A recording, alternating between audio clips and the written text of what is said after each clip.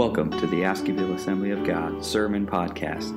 We're so glad you've taken the time to listen, and we pray this message from our pastors will be a blessing on your life this week.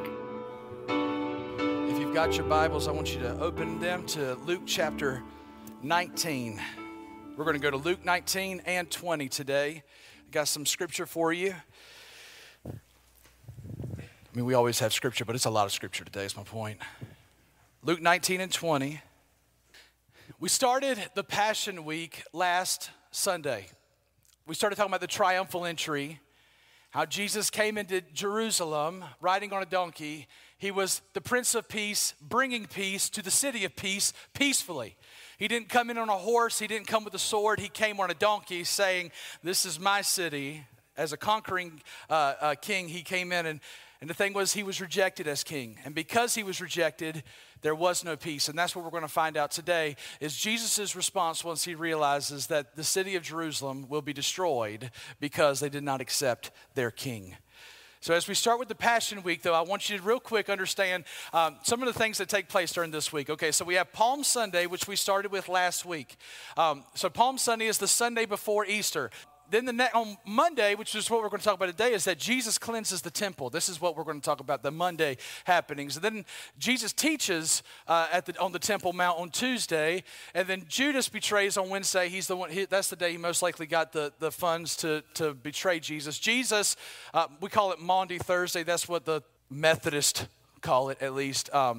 The high-level churches call it Maundy Thursday, which is the night of the Last Supper. And then Good Friday is the day in which he was on the cross. Holy Saturday is the day in which the disciples sat in hiding, and Jesus was in the tomb. And then Sunday morning, praise God for Sunday morning, Resurrection Sunday, he was raised. And now we know, now we have hope.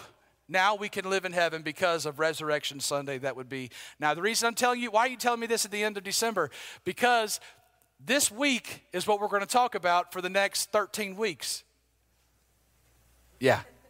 So we're going to talk about a very short amount of time over a long amount of time. I just want to keep you understanding what we're talking about. So today we're going to talk about the day after Palm Sunday, which was the day that he goes and cleanses the temple. I wanted to share this one quote. I just thought this was fascinating when we were talking about Palm Sunday last week, and then I'll get off that and leave it, okay? But Mother Teresa one time was being interviewed by Johnny Carson, and he asked her, if you ever won the Nobel Peace Prize, how would you deal with the accolades that come from that? He was asking Mother Teresa, and Mother Teresa answered in her very humble way. She said, "Do you think, Mr. Carson, for one moment that the little donkey thought the crowd was giving him the praise and glory instead of Jesus?" Now that's good. Can I just tell you something? I want every single one of you to be successful. I want your influence in this world. I want your bank accounts as fat as they can be. I want your influence to continue to increase. I want you to have more children than you wanted to have. I hope you have to build onto your house to keep the little brats. I hope you get more than you ever wanted in this world. But I also pray daily that for a second, if you thought that it had anything to do with you, that he'd take everything away. The blessings of God are about his generosity, and they're not about your worthiness. I pray to God that he would increase this church. I would love for us to be able to boast 160 folks live in this town, and this church runs over 1,000 every Sunday. I would love to boast that. But if ever that boasting would be somehow put on our own selves, I ask the Lord never to do it. We're just the donkey bringing the king. We're just the donkey bringing in the king. When you go and evangelize, you don't have to worry about how good you are. You've got a great king. You're telling good news about something you've got nothing to do with. Jesus gave you good news, and it doesn't matter how good you are at it. Take the good news. Carry Jesus in your life. Verse 41, chapter 19, verse 41. And when he drew near and saw the city, he wept over it. Jesus wept over Jerusalem. Jesus wept.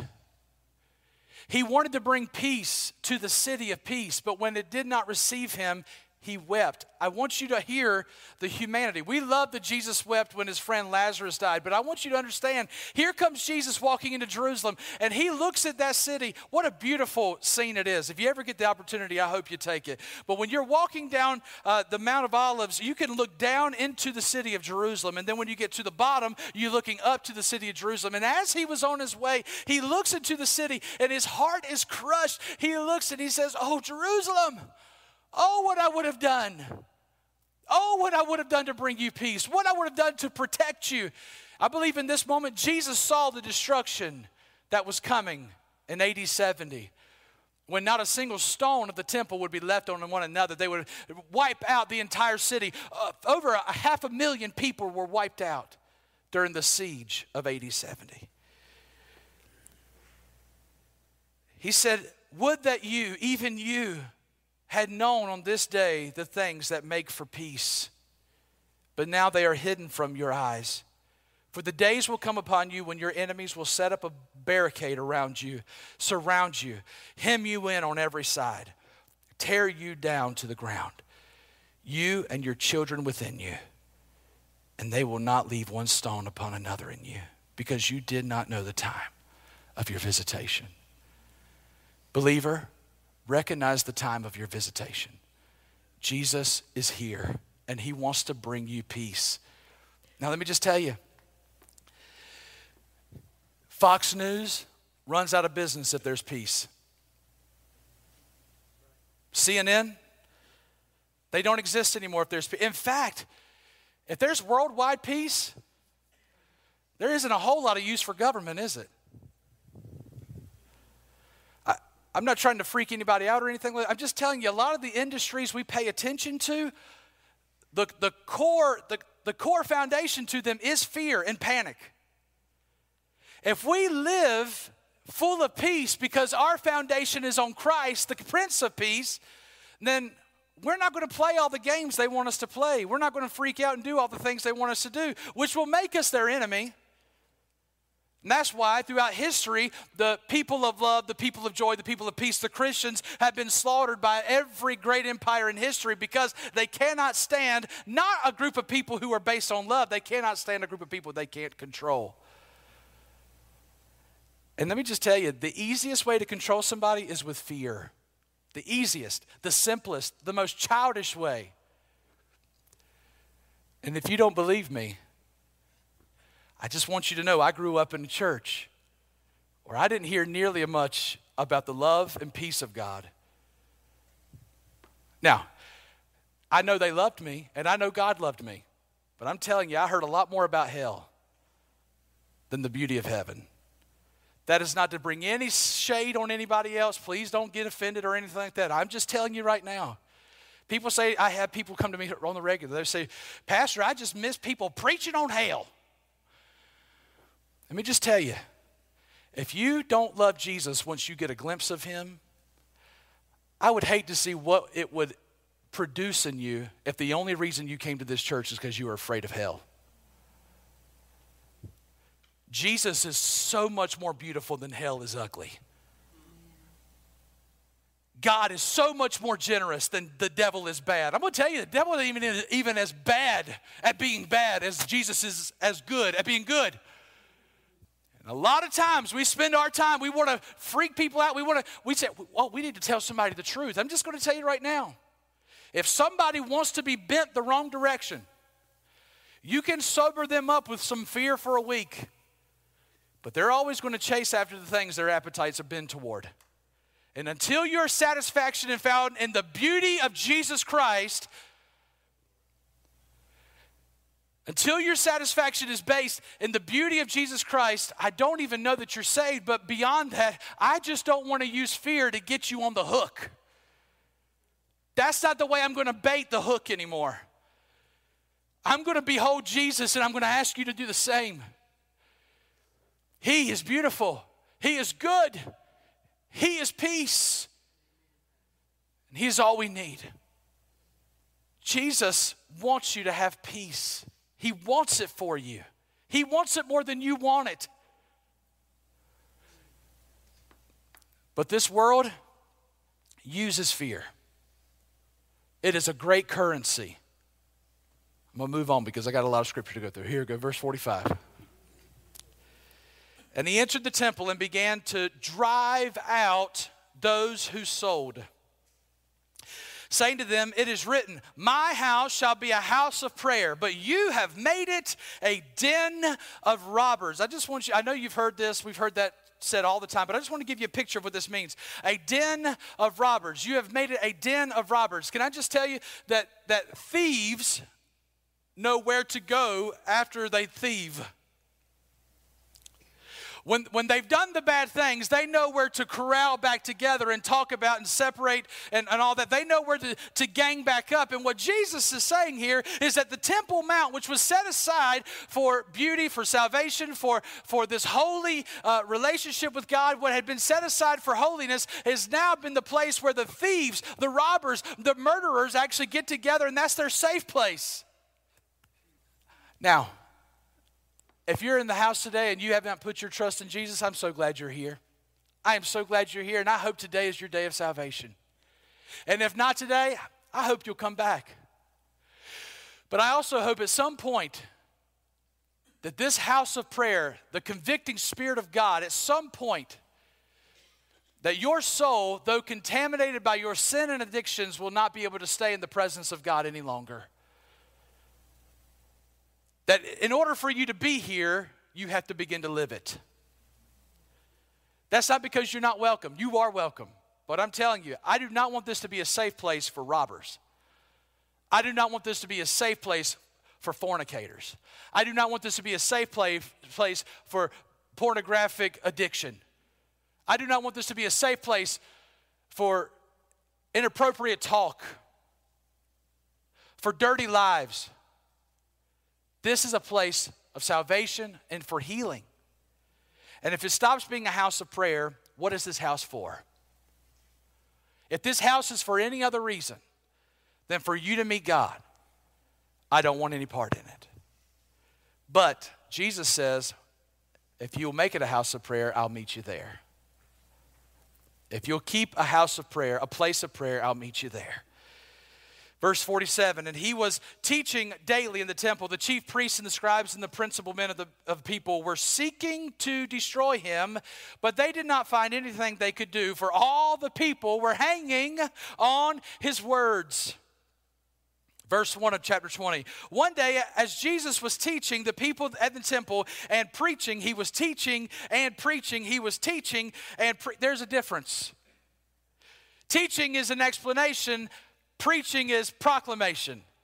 Preaching is what you do when you tell somebody, I follow Jesus. How about you? That's preaching. But teaching is when someone comes to you and says, how can I be saved? And you lay out for them the way that you can live, how you can live a saved life, how you can live out, how you can understand the Word of God. What does the Scripture say? That's teaching, but preaching is proclamation. I follow Jesus. Preaching the gospel. He's given the good news. The chief priests and the scribes with the elders came up and said to him, tell us by what authority you do these things and who it is that gave you this authority. By what authority do you do these things? He answered them, I also will ask you a question. Now tell me, was the baptism of John from heaven or from man?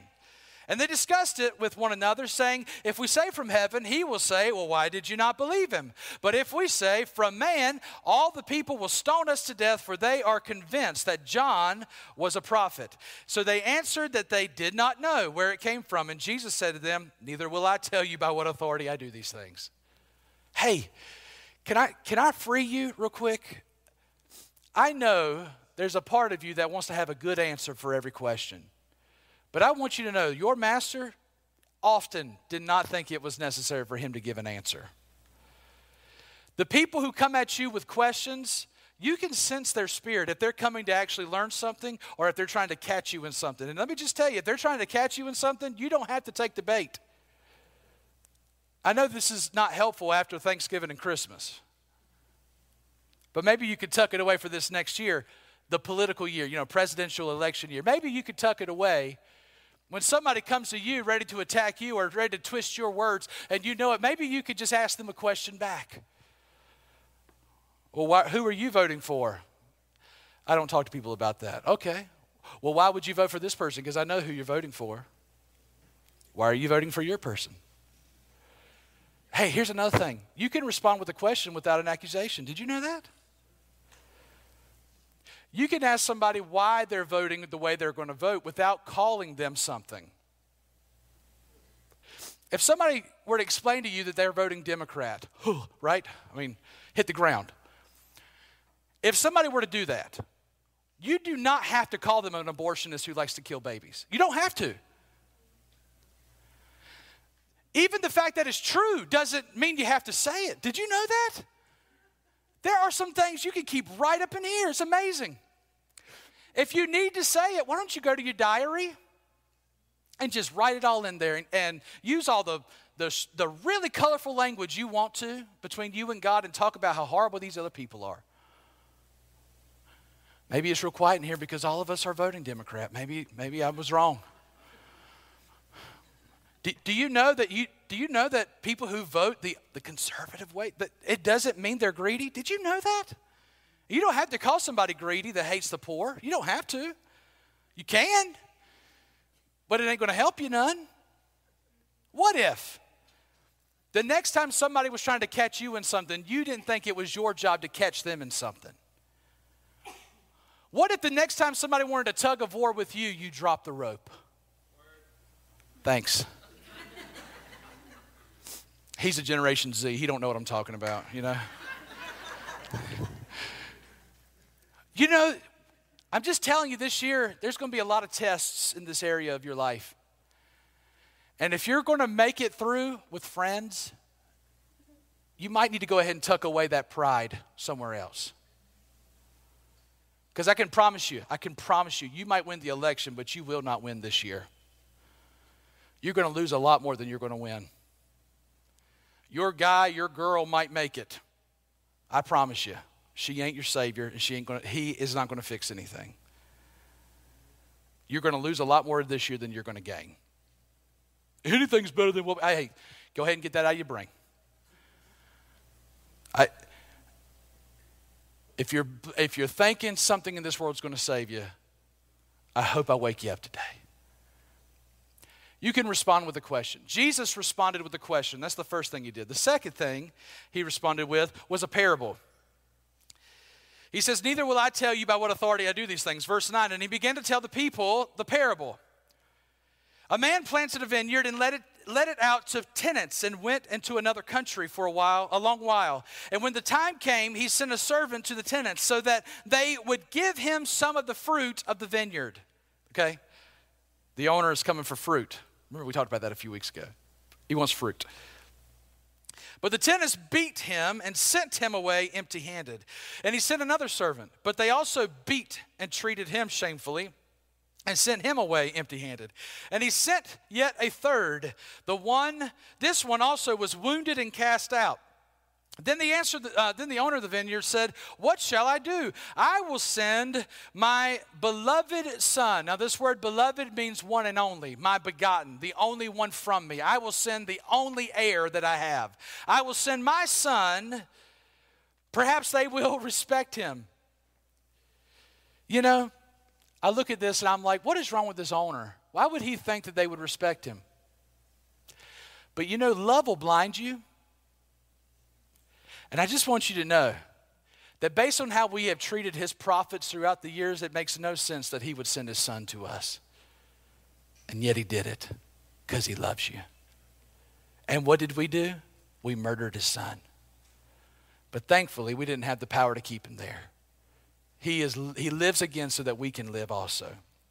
Verse 14, but when the tenants saw him, they said to themselves, "This is the heir, let us kill him so that the inheritance may be ours." And they threw him out of the vineyard and killed him. What then will the owner of the vineyard do to them?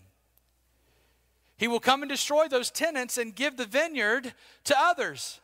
Now, I want you to understand, he tells this parable to the people, but the big dogs are hearing, they're listening. And they jump in. These scribes jump in at this point and they say, "Surely not." When they heard this, they said, "Surely not," which if you look at the word, it actually means the opposite of amen. You know, Don't let it be. It's the same word that Paul uses in the book of Romans when he says, should we not sin more that grace should abound more? Of course not. That's the way he ends that. It's the same word Luke is using here, which means that they responded with not amen, not okay. We are not okay. We do not agree with this. The crazy thing was, Jesus was prophesying his own death that would take place 5 days later, and they were saying, no, we won't, and they were the very ones who killed him. Hey, let's take a thought right here. You may not know yourself as well as you think you do.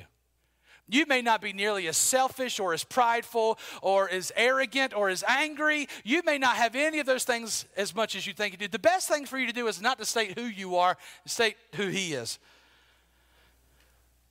Because all it takes is one good conversation to reveal your heart. We went through a difficult time at our last church in a season that is just, it breaks my heart to think about it. It was such a hard time. But I told my church, I told them in that moment, and I have said it over and over, that circumstances do not create conflict, they reveal it. Circumstances do not create conflict, they reveal it. Can I just tell you, next year we're going to see another election where it's 50-50. Across every state, we're going to be voting one side liberal, one side conservative, and the thing that we should realize more and more is that we are becoming a more and more divided nation. We are not becoming more unified. We're not becoming more unified around science. We didn't become more unified around fighting a virus. We did not become more unified around any person. 2 80-year-old white dudes is the best thing we got now? Like, really? I'm not mean to be political, y'all, but I just really want to be clear. Like, this is all we got? Surely not. But he looked directly at them and said, what then is this that is written? The stone that the builders rejected has become the cornerstone. Everyone who falls on that stone shall be broken to pieces, and when it falls on anyone, it will crush them.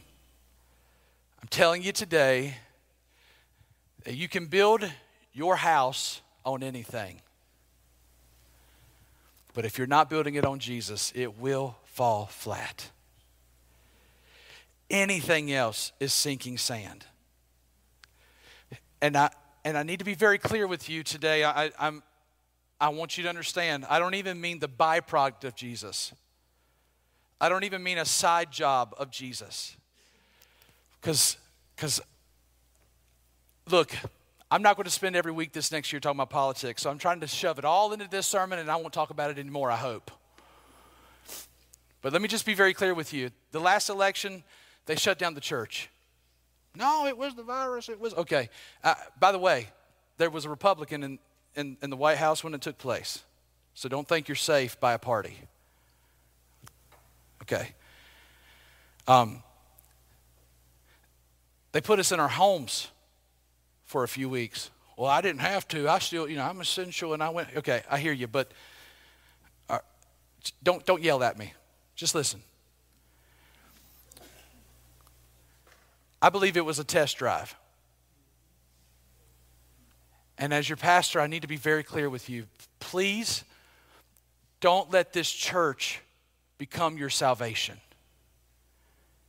Because if they close the doors, if you need this room to maintain a relationship with Jesus, I'm begging you today, unplug and go to Jesus. If the only way you understand the Word of God is if it's come secondhand by me, and I know I do a great job, but I want you to know, as good as I am, I'm only secondhand. I can, at best, you are throwing what I'm saying in the microwave and trying to warm it up for yourself. I am not better than this word. I'm begging you. You say to yourself right now, well, Webb, I don't understand it. I'm just going to throw my hands in the air. I'm begging you, become more affiliated with this than TikTok or Facebook. Please begin to plug into this. Well, Webb, what am I supposed to do? I don't understand it. I'm begging you, before you're alone with this, begin to understand it while you still have some help. Now let me tell you, I'm not going anywhere. This church ain't going anywhere. Just because they shut these doors doesn't mean that we're not going to still be here for you. But it might have to meet in your house. We need to be believers who are ready to invite Christians into our house to talk about the Word of God instead of holding the Word of God as the only time we talk about it is on Sunday morning when we pay a professional to tell us what it means. This was written so that you could understand it in your own home. Well, Webb, I don't understand it. Should I get a commentary? No, because I can tell you how I disagree with every commentary out there. Oh, so you don't want me to listen to the scholars? I don't. Guess who I want you to listen to? Not Webb. The Holy Spirit. The Holy Spirit is the only one who can reveal this to you anyway. I want you to be filled with the Holy Spirit. Listen, and it costs nothing. Now, this will cost you something. Get you a good Bible. That'll cost you some money. They make a lot of money off Bibles. Invest in it, because here's another thing I want you to think about. Technology, I don't know if you recognize it this year, but AI came on the scene, and there was like 2 weeks of like, oh, watch out, AI. And then all of a sudden, every industry, including preachers, were like, I use AI every day. I get an email every single day from a company that's trying to sell me an AI program that will write my sermons for me. Every day I get this email. Did you hear what I just said? Now, by the way, I don't use it. I have a computer telling me he'd like to write my sermons for me. That didn't freak y'all out at all. Okay, that's cool. That's good. I just want all of you in this room to know, and again, fear-mongering, I don't need it. I'm not trying to scare you my direction. I'm just trying to tell you that if you don't have a personal relationship with Jesus, that you're not relying on the Holy Spirit to understand the Scriptures, if you're not daily in the Word of God and praying to God, if you're not having relationships outside of this room on a Sunday morning that are benefiting your spiritual life, I'm begging you. The biggest thing you need to put on your 2024 list are those 4 things. That I'm going to be a Christian outside of this room. This is not a thing that you get an hour and a half and you get all you need.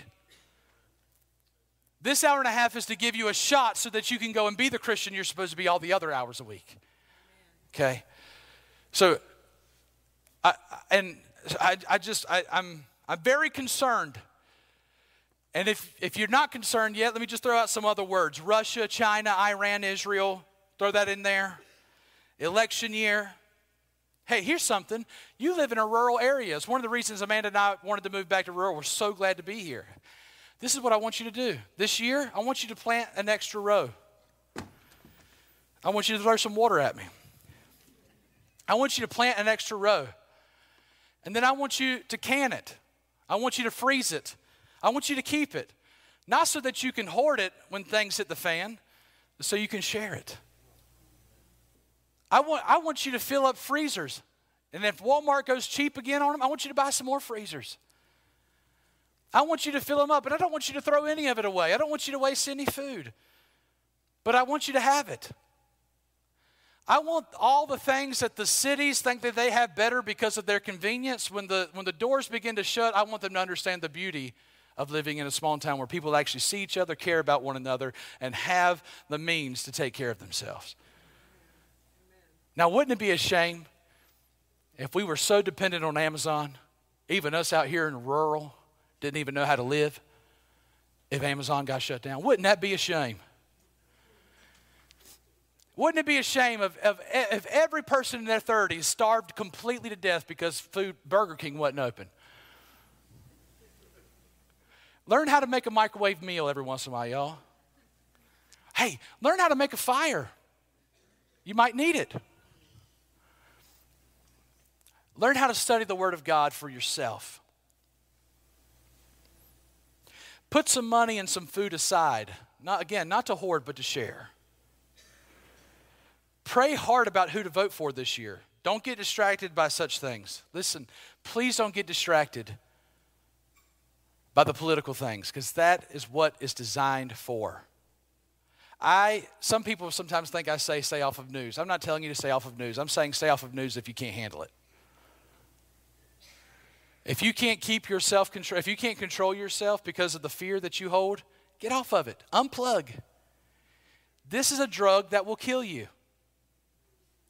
I got to tell you, some of the illicit drugs out there, I'm not nearly as afraid of those addicts as the people that are on news. You see them tapping their arms every time. Oh my gosh, did you hear what's happening today? Did you hear what's going on? Oh my, chill. It's freaking you out today, but it'll be gone tomorrow. One way or another.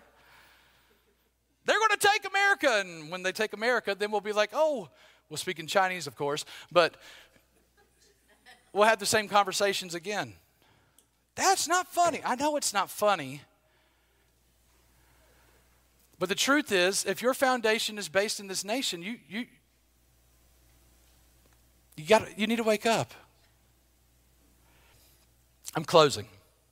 Jesus weeps, which shows his humanity, his desire to bring peace to the city of peace that would be destroyed.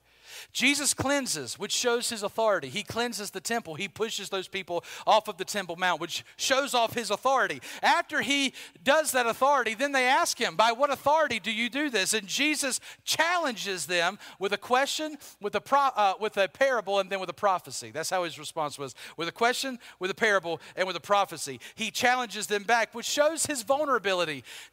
God is not some great thing so far away. He's willing to have a conversation with you. If you have questions, take them to Jesus. He may not answer them. He may ask you more questions, but you should take it, and he's willing to listen. He's willing to listen to you. If you will go to prayer, to the house of prayer, he will listen to your thoughts and he will respond. Lastly, he teaches. He teaches that he's the son of the owner, which means that he is deity. His humanity, his authority, his vulnerability, and his deity were all on display in this area. And what I want for you to understand today. Now, by the way, when he responds to those people, what they were trying to do was catch him in his words. If he said that John the Baptist, if they said that if Jesus would have said that I had no authority, he was in trouble with the Jews for invading the temple. But if he said he had authority that come from God, that he was in control, then he was in trouble with the Romans. They were trying to catch him in his words. In fact, we're going to have 3 of those. The next 3 weeks will be a challenge of different sorts. One challenge was this one where they asked him about what authority. The next one will be about taxes, and the last one will be about the afterlife. They're trying to catch him in his words, and Jesus is smarter than they are. The servants were the prophets. I believe it was the idea of the promise through Abraham, the covenant through Moses, and the prophets that followed behind Elijah. And God sent all 3 of those, and we did not understand, so he sent his son. Jesus tells of his own death, which would be fulfilled in that week. I want you to understand what the word lust means, because I believe that's what they're struggling with right now. They can't believe that they would kill the Son of God. The word lust doesn't mean what we usually think it is. We usually have a very sexual connotation, but the word lust is actually not specifically about that area. It is specifically a spiritual word that means that you desire something so much that if you could get away with it, you would do anything to get it. Okay, that's what lust means. You desire something so much that if you could get away with it, you would do anything to get it. Okay? So, if you could steal somebody else's truck and get away with it, you would do it because you desire it so much. If you could have somebody else's spouse, don't look at anybody, and get away with it, you would do it. A lot of times, a lot of us are struggling with lust. The only thing that keeps us safe is the law. If that ever got removed, can you imagine the lawlessness that we would see? There are people right now that don't mind to shoot people in cold blood knowing that the law is right down the road. Can you imagine what will happen when there isn't a law down the road? Do you understand that the only thing holding back evil sometimes right now are the first responders we have? And if that begins to move away out of the spot, can you imagine the chaos that will ensue? These guys, they were saying, we would never kill the Son of God, and yet they did it later on that week. Because the reason they killed him was because they were afraid that he was going to ruin the temple. But guess what ruined the temple? The very people they were afraid of. The Romans were the ones who came to destroy the temple, not Jesus. They killed Jesus in hopes to save the temple, and just a few years later, their precious temple that they were willing to kill the Son of God over was also decimated by the very people they're trying to be saved from. Do you hear what I'm saying? Lust has a way of warping your understanding that if I can get away with it, I deserve it. I hate the word deserve. I hate it when people say, like, I hope 2024 is the year you deserve. Oh, God, please don't. I don't want any of that. I don't want anything I deserve. Whew. Jesus wants to bring you peace. What does the word peace mean? Completeness, wholeness. He wants to bring togetherness and unity. He wants that for you. Okay, if you've fallen asleep, I want you to wake up because this is my end. He wants you to have peace. He comes to bring you peace. He's the Prince of Peace. He wants you to have peace. Today, I want you to pray for peace, for completeness in your life. I want you to understand that if there are things that are ruining your spiritual peace, you need to get rid of those things. You need to get rid of those things. If there's things that are causing you friction in your relationships, the relationships that you have to keep. Now, there may be some relationships that you need to get rid of in order to keep the relationships that matter most. You hear what I'm saying? Some of you might need to start looking at a new job. Some of you in this room might need to start looking at that. Some of you may be needing to look at a new avenue of the way you're living because you have lost the peace of your life and you keep saying to yourself, I just have to coast it out for 40 more years and I'll finally get peace. Not thus saith the Lord, I'm just telling you, if Jesus wants you to have peace, then you ought to want peace. And if there are things you're allowing in your life to steal that from you, you need to, the way Jesus did with the temple, you need to push out all those other things out of the way. You need to pull all the other things off the Temple Mount so that you can keep it a house of prayer. God wants to meet you in prayer. He wants to meet you. And so guess what you need to do? You need to have a place of prayer. You need to have a house of prayer. Hopefully your house is a place of prayer, but you need a regular time where you go to meet with the Lord. My encouragement is to leave iPhone plugged up somewhere else. Go meet just a few moments with the Lord. And here's the beautiful thing. When you go into the presence of God, when you go into the throne room, whether you're kneeling or not, the moment it's just you and God. If you could open your spiritual eyes and see Jesus sitting up on the throne and the elders all around him, and the angels all around you, and all the creatures of the world standing beside you looking up and praising God. The angels, the seraphim around his throne saying, holy, holy, holy is the Lord God Almighty, who was and is to come. And you could get the viewpoint of Revelation chapter 5 or Isaiah chapter 6 or the different times that we hear about the throne room of God, or the way it's told in the New Testament that we can go into the throne room with boldness because we are his children. We can go right in there. If you could take a moment and every single day go to the throne room for a few moments and say to him, our Father, who art in heaven, holy is your name. You join with the angels. Your kingdom come and your will be done all the way down in earth as it's already done in heaven. And if you could take a moment every day and get the perspective of the throne room of heaven, and then when you open your eyes back in your prayer room and you stand up and you go out and fulfill the very thing that you saw had already done, it was done in heaven.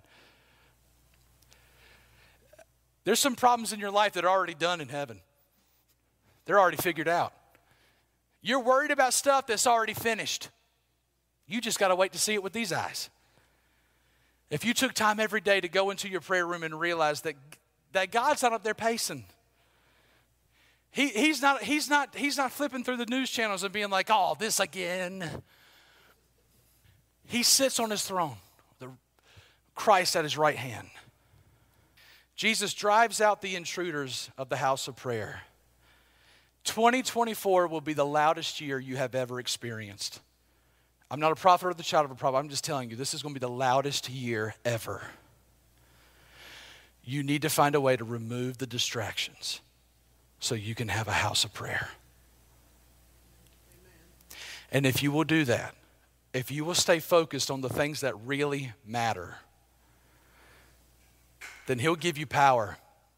And somebody will come to you this year, I promise you. If you will regularly go into the prayer, there'll be a time where some of us in this room, somebody will come and say, by what authority do you live? How in the world do you keep peace when everybody else has gone crazy? How have you stayed with your spouse when it's been so easy for everybody else to leave theirs? How do your children still have faith, hope, and love? How have you made, I know your boss. Mercy. How, right, Randy? How do you stay committed? How do you keep on? And you can say, you can either answer with a question, you can do that, or you can say, there's a place I go every day where all that stuff goes away. There's a place I go every day where all that stuff goes away. And if you'll create a place of prayer, Jesus promises to meet you there. Those things rhyme. You know they're anointed.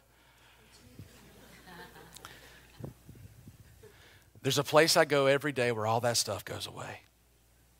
And if you'll create a place of prayer, Jesus will meet you there. That's not even in my notes. He's so generous with his gospel and empowers you to share it. Build your house on the rock, because everything else is going to fall away. They killed Jesus in hopes to protect their temple, and it was gone. They tried to keep Jesus shut up so that the Romans would hear. Guess what?